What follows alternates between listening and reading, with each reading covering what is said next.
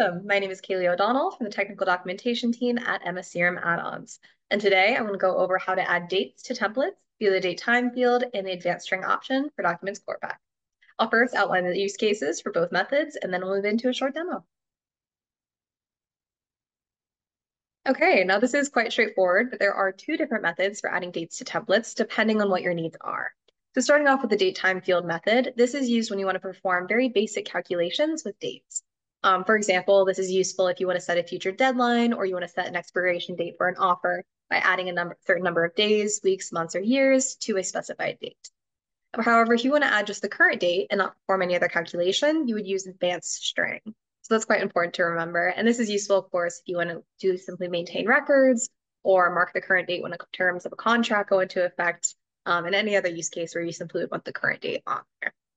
So like I said, that is quite straightforward. And now I am happy to move into a very short demo where we add the current date and the due date of a quote to a quote document. So we can jump into that now. Okay, so here I have a quote template ready for us to use. And to this document, I want to add the current date and the date that the quote is valid to. So I'll start off by adding the current date via the advanced string. And to do this, I'll navigate to our DocumentsCorePack template designer, opening the insert field drop-down menu, and then selecting insert computed item, followed by advanced string. And in just a moment, that window for advanced string will open. Perfect. So you do have the option for both examples to use the property designer or the text designer. Just keep in mind that if you use the text option, you do have to manually input all of your date and formatting options. So for sake of simplicity, I'll move forward with the designer option for both. So to add the current date from here, you would select the plus icon and then add new function. And then you can choose to simply add the date time or date time with format and culture. And this latter option just allows you to specify what you want the date formatting and culture to be. So I'll select that option for this example. And you can see here that the format option is set to D currently, which is where you have the month, date, and then year in that order. And the culture is currently set to English, US. And that is personally what I want to use for this example. So it looks good to me, and I'll leave that as is. And then I'll add some placeholder text, which is always useful for just finding and modifying fields in the future if necessary. So we always recommend that. And then everything looks great. So I'll just select OK, and we should see the placeholder text appear in the document. Perfect. So now I'm going to jump down to our valid until date. Now we're going to be a little nice in this option. And on the quote, we have our effective to date, the date the quote is effective to. Excuse me. And in this example, we're going to add an extra 5 days to that effective date. So in order to do this, we're going to go back to our template designer, open the insert field dropdown again, and insert computed item again. But this time, since we're performing a calculation with the date time field, we're going to select date time field. And then in a moment, that window will open as well. Perfect.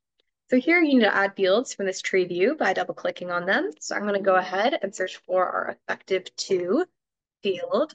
Perfect. Here we go.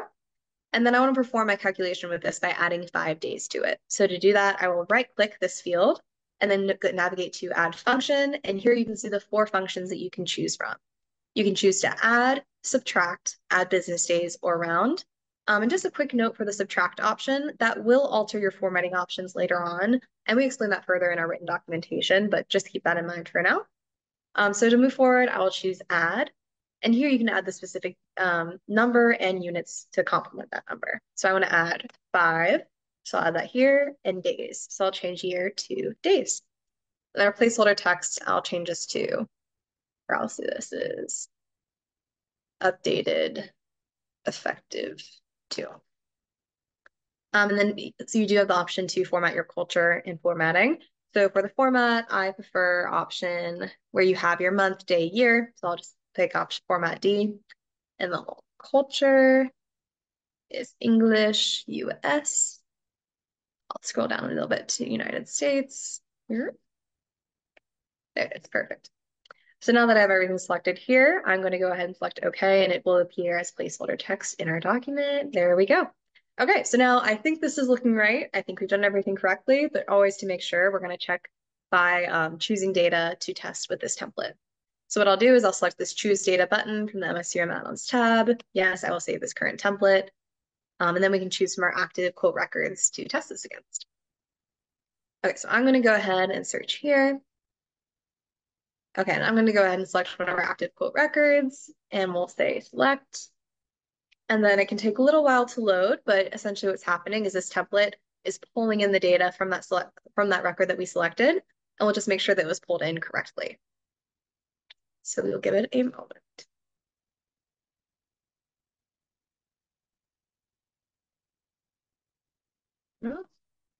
Thinking, okay, here we go. So currently the current date, of course, is September 8th. And then the valid until on here is set to October 5th. So I'm going to pop over to this active quote record and make sure that that's accurate. So let me do that for us real quick. Okay, so this is that active record. As you can see, it has the same name. And it is effective to September 30th. And so if you add 5 days to it, it should be October 5th, which if you recall in the sample document, it says right here. So that correctly pulled in the current date and the added 5 days to the current effective to date. So everything looks great. And I hope that you all were able to follow along with that example on how to pull in these dates with the date time field option and advanced string. And that covers my brief demo on how to add dates to templates. I hope you all learned a lot. And if you have any questions, as always, feel free to drop them in the comment section below. And definitely make sure to like and subscribe to our channel to avoid missing updates in the future. Thank you.